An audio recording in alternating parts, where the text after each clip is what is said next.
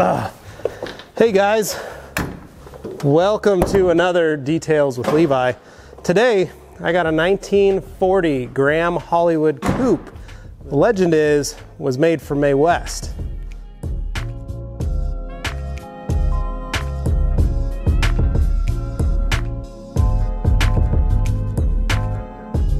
Now, we have this car here in our studio and we need to get this thing just washed, cleaned up, and we're going to show you guys how to use Optimum Wash and Wax, as well as we're going to be using Optimum's Instant Detailer Gloss Enhancer. So a car like this that's free of debris and dirt and all that kind of stuff, it doesn't get driven a lot. It likes to sit and hang out in the garage. So we're just going to wipe the excess dirt off, and I'm going to show you guys at home how to do it. So you're going to follow me. We're going to wash this sucker and have a good time, hopefully.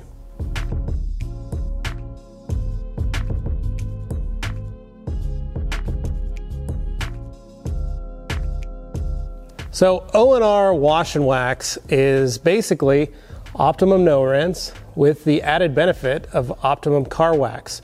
So it has all the benefits of the Optimum Car Wax, i.e. the UV protectant in it, as well as the ease of application, meaning it's wipe on, wipe off. But it's mixed together with ONR. So you can use the same dilution ratio, which is 1 to 256, and put it in your water bucket and mix it up.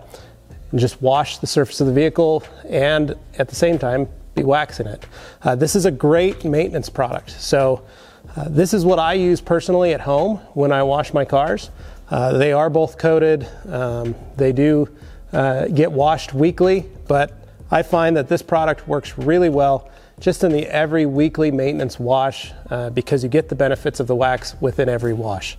Also, it has it feels slipperier, that makes sense, because of the added wax. So this cap on the 32-ounce bottle is ½ ounce, and again with a dilution ratio of 1 to 256, that is 1 ounce per 2 gallons. We have 4 gallons of water in here, so we're going to do 4 capfuls in here, so ½ ounce per gallon. This stuff also smells like green apple. Just rinse out my cap, set our stuff down, and then I like to just stir it and mix it up. And we're going to use our IK multi-sprayer. And the way we fill this guy up is we're just going to set it in our bucket.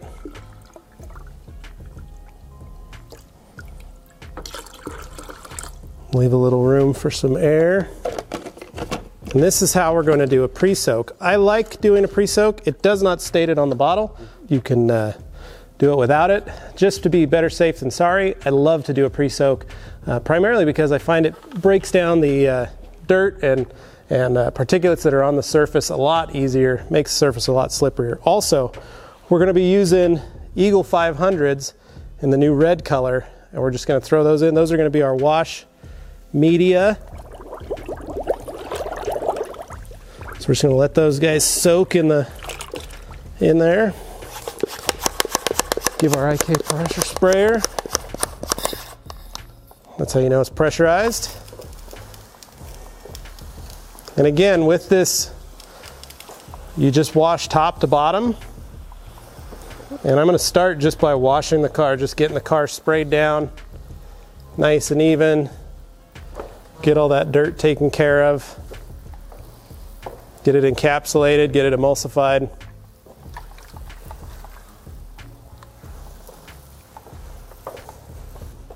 If you're working in direct sunlight, panel at a time. So work on a fender, work on a hood, work on the roof, work on the driver's side, passenger side. I like kind of giving it a little bit of overlap on the roof. That way when I come back to do the top half, I've already got liquid on there, so I don't have to add any extra. Just saves me a little extra time.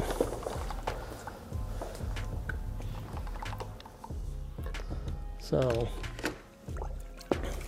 now the way I like to wash, same properties as the big red sponge in the sense that you want the towel wet, just to the point of dripping, but not so wet that you're throwing water everywhere left and right. So we're going to start right about there. Again, I'm gonna work my way top to bottom. In this case, we'll just start on the hood to show you guys. I like making just nice, simple passes. No pressure. Letting the towel do the majority of the work. And realistically, we are applying the ONR. We are not scrubbing anything off the surface. And we're letting those polymers do the work that they were designed to do, which is encapsulating and emulsifying the surface there, the dirt on the surface.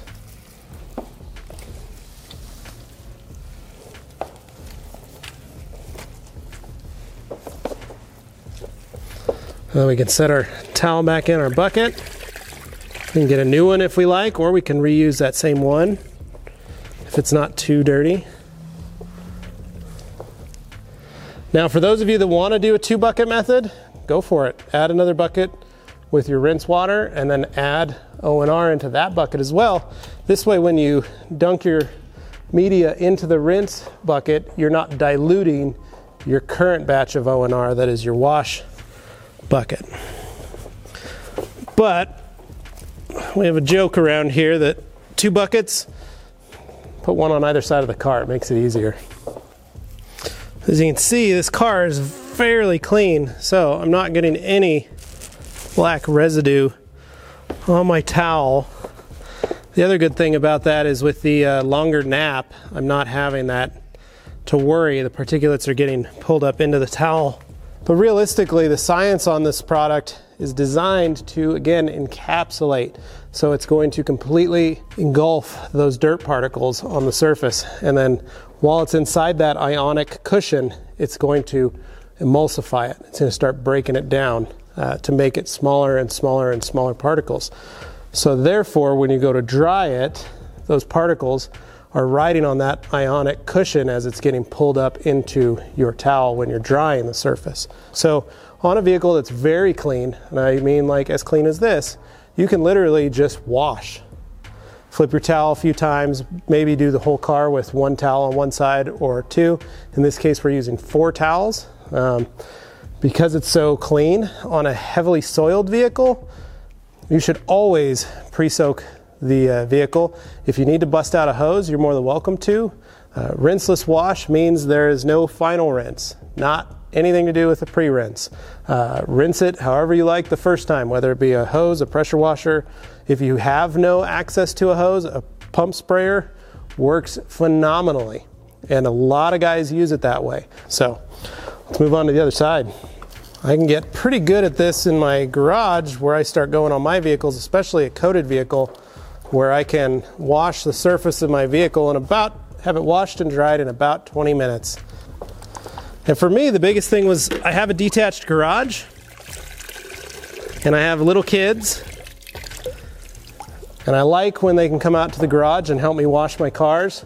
And what I like about this product is that it's safe enough for them to touch and feel. There's no silicones in it. There's no harsh chemicals or anything like that. Everything's EPA certified. When I'm done, I can pour my bucket out on my wife's flowers, and they look great. And they grow a little better, a little healthier. The biggest thing you want to remember is no pressure on the surface. You want to let the towel or your wash mitt or your sponge or whatever you're using do the work for you, so that you limit the amount of pressure on the surface, because it's the pressure points that you leave on the surface that are going to cause it to scratch. So if I'm going to push down and drag it across the surface, yes, there is a chance of marring, but I'm being very delicate, very safe, flipping my towel. And again, working top to bottom, so I'm not taking the dirty dirt from the bottom and then putting it back on the roof or putting it on the side of the car, taking it and working my way down. And that's the same whether you're washing a car with soap and water Whether you're doing a waterless wash, any of those kind of things, always work top to bottom. I remember one day I thought it'd be good to wash a car with Comet.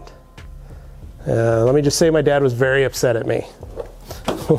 But I also learned how to polish a car on that day because of that mistake that I made.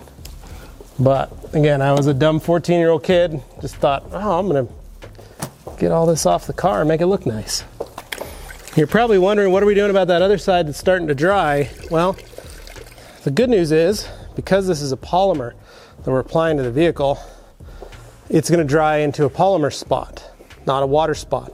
So that means all we gotta do is re-wet the surface by spraying a little bit more ONR. We can do a spray bottle, you can do a multi-sprayer, and we can just dry the surface if it has dried. So the car's still wet with ONR. It's 52 degrees in here, which is one of the reasons I'm wearing a hoodie. But we're gonna use Instant Detailer Gloss Enhancer as our drying aid.